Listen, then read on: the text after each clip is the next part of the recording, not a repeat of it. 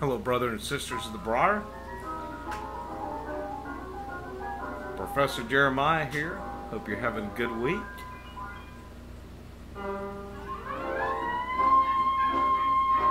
It's been a busy week on my end, and last evening I was at a fairgrounds, and really interesting. A lot of people there. One thing that I noticed was how some people are just walking around in a daze. I saw very few people really smiling, even though it's the fair and you should be smiling. But it's not just the fair. I notice a lot of people today, just as they're walking around the grocery store, they just don't seem happy. But one of the things that stood out to me at the fair, and I love watching people. I love just seeing how people go about their daily life. As a child growing up, when my dad and I would go to the grocery store with my mom and she would go in, we would sit in the car, my dad smoking his pipe, because it was legal back then, and he'd be smoking his pipe, and we would comment on the people coming in and out of the grocery store. And it's just fun. You know, we'd probably still be doing the same thing today, only today I would be joining him in partaking of the leaf. But what I noticed last night that was funny was there was a garden hose running across the ground, running to one of the vendors' stands, or little concessions. And as people with strollers, and I saw this 4 times, as people with strollers would run into the hose, they would just stop. And then they'd pull the stroller back and hit it again. And they would never look to see what they were hitting. They just kept hitting it and hitting it until they finally got over it. Incredible. And I thought, why not push down on the back of the buggy and lift it up and go over it? But they never even looked to see what they were hitting. And I think that that's such a picture of where society's at today, that it's like you run into a barrier and you just keep going until you can get over that barrier. And it's kind of sad in some ways, you know. Notice what the barrier is. Look at it. That's my commentary on society.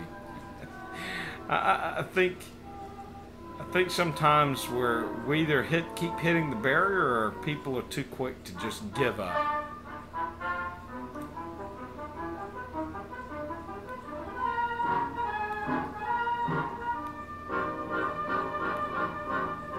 I know in our own community, it seems like half the videos I've watched the last week or two have been on folks talking about the demonetization, and you know, I don't really plan on monetizing my channel. If you ever see a commercial on my channel, it's not for me, it's because it was a copyrighted song or something.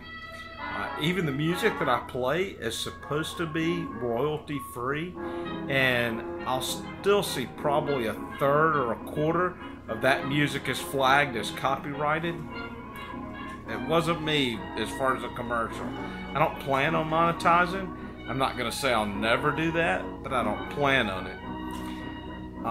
That being said, and I'm not saying this on the part of making money, but I did think, as I heard people talking about different options and different things that they planned on doing in the future, I thought, well, I'm kind of already doing one of those things, but I've never really talked about it here on the Professor Jeremiah channel. And that's it. I have an eBay channel, which I post a few things from time to time. Probably half the items are pipe related. I've never even mentioned that here. It's Old School Missionary, and right now I have 2 items. They're little pipe cleaner sleeves, leather sleeves that are for sale. This is one of them. This one's brown with a black stitching, all leather, 1-piece leather. It's not 2 pieces, it's all one solid piece, folded over. I will say, some might would say they're a little bit on the high end. They are $18 a piece, but that is with free shipping. So by the time I purchase the leather, dye the leather, stitch it, do all the work on it, and ship it to you, it's a little cost. Now, if it's out of the country shipping, there is a charge to that. But they're $18. Old School Missionary. This is the black and with brown stitching. This is black with brown stitching. I'm sorry, the other was brown with black stitching. So you can kind of see the two of them. I've had some others. Currently, these are the only two that are up. I've had some others that have different patterns on them. Those are a little less expensive. They're $16 each. I don't have any listed right now, but if you're really interested in one of the tiger striped ones, I can try to whip some out. And this one, the leather is a little difficult for me to get right now. This is my personal one. This one's bison, buffalo hide. Again, this is a thick piece of leather, and you can see this is my own personal. You see how many pipe cleaners I have stuffed in there.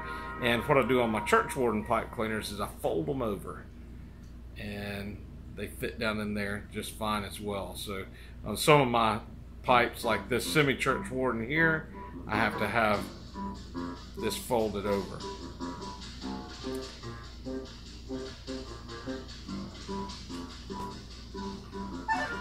This is a Road Town, wonderful smoker.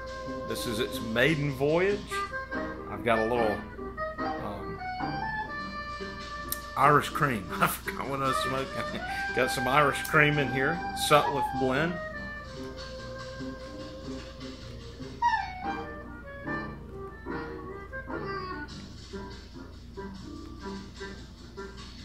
Irish cream, it is a little bit of a moist tobacco. This one's been jarred up for a while, and I do cheat on my Irish cream. I take one of those staves out of the Frogmorton cellar and I stick it down into the jar with this, and it had been jarred up for about a year, so it's, I mean, tell a little difference than when I first got it.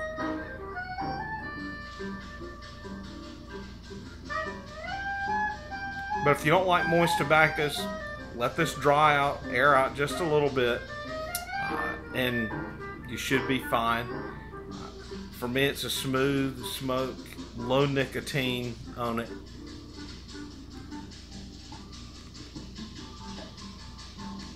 But if you're interested in these little pipe cleaner holders, they do come with 10 pipe cleaners a piece. And anyway, just check out the channel. I do put up pipes every now and then.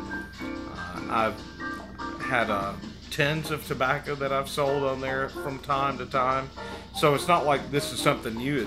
I've had my eBay sellers market for a while. I just had never put it up on this channel.